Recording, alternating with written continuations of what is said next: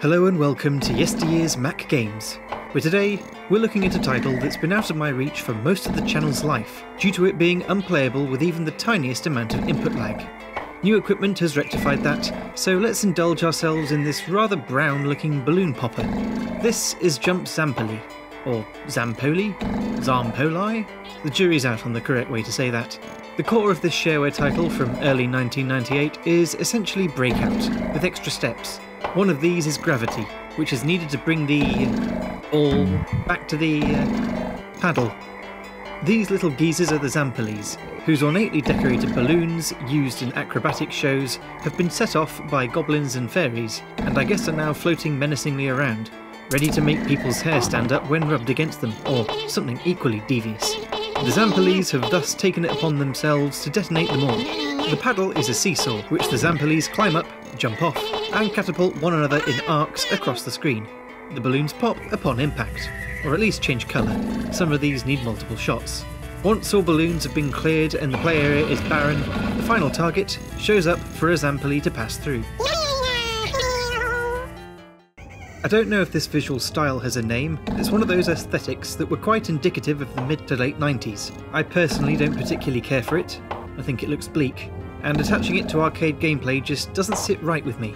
It feels like the embodiment of the last fleeting couple of hours of a Sunday afternoon as one becomes more and more aware of the oncoming work week. Nevertheless, a lot of effort went into it, and between the balloons, backgrounds, overly detailed bits around the edge, and the theming that extends out of the game and onto its old website, what we are looking at here is impressive and unique. The soundtrack effectively reinforces the theming. It's playing in the background, with the tunes reminding me of the style of ditties that came out of Clockwork music boxes. The sound effects don't quite sit at the same level as everything else. A lot of them are Zampolis reacting to things vocally, and I don't think they quite fit. This extravagant look and feel was created by Hanno Mosu, a graphics designer who teamed up with Frank Hoffman, who did the programming. Everything was made on a Mac, bar the music, which was handled on an Amiga. Mosu had been making graphics on one of these before Hoffman pushed him over to the Macintosh. The duo were motivated to make a game devoid of any abstract violence and aggression, on the basis that there was plenty of that available already, which they felt was unsuitable for kids. That's quite a strong opinion. The row over violence in video games was well established back then, and a much bigger deal than it is now. But Ramp Zamp were refreshingly pragmatic in their approach to the issue by cracking on and producing an alternative. Not many belligerents in an argument like this would think to do that. People just run their mouths and wind up the other side into doing the same. Stages are split into sets of 8 levels, with a boss balloon at the end of each one. Dealing with these is a welcome change of pace, with each of them having some sort of gimmick. A fairly decent range of balloon visuals keep the levels looking fairly fresh, in comparison to similar games that are limited to having the same things rearranged into different layouts. There are balloons with special effects, power-ups, and power-downs.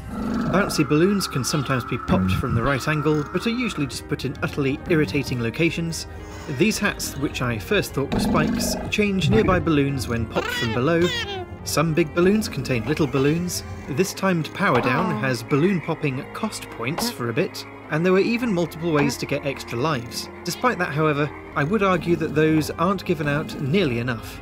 I found this title to be fairly difficult to progress through, with certain stages requiring me to smash the reset button 5 or 6 times in order to complete a level. I just couldn't make it through a complete set of stages on the 4 lives that it provides the player, so ended up only accepting a loss of 1 if the screen was almost empty.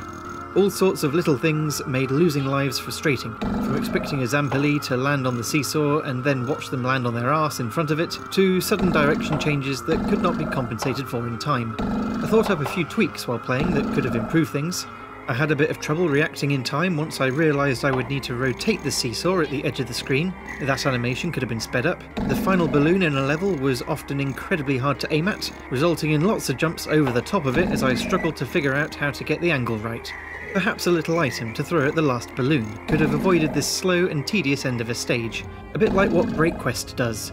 My main gripe, however, was the inability to make small changes to the seesaw's location as a result of the keyboard controls. A slight press triggers a fairly large shift in position, whereas mouse controls done right can deliver almost pixel-perfect precision. One counter-argument to me labelling the game as too difficult is that it's supposed to be hard for longevity's sake. It's an old game after all, they tended to be like that. Another is that it actually isn't, and I'm just freakishly bad at it and should stop whining. Ultimately, I would guess that this game is not built with extended play sessions in mind, which is what I did in an attempt to get footage of a decent number of stages in a timely manner. Rather, it's something that a player boots up to play a set of levels as far as they can go, and then get on with something else once that's over. A handful of bugs did add to the annoyances, with the main one being the repeated reset of the level after only pressing the reset button once, as if the key had gotten stuck. The second was actually referenced in the readme file, which saw the game's speed slow down if I took too long on a level. That bug fix, however, never happened. Updates to the site ceased shortly after release, and the future games that were touted never materialised. I can't help but wonder if the game's difficulty had a significant effect on sales, as I can see numerous potential customers booting it up off a cover CD or after downloading it, attempting a few games, getting nowhere, and never touching it again.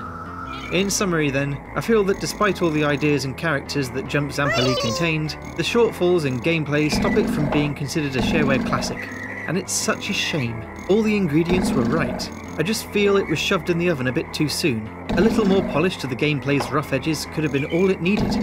It makes sense to try this game out, as part of a sesh of lots of different titles. But unless one has a particularly fond memory of it from yesteryear, I can't see anyone switching on an old Mac for the specific reason of playing it. And with that, we'll leave it here.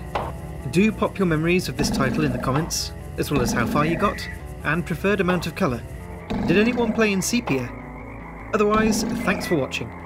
I've had a bit of an extended break, but semi-regular videos should restart from here on in, so do make sure you're subscribed to catch them as they drop.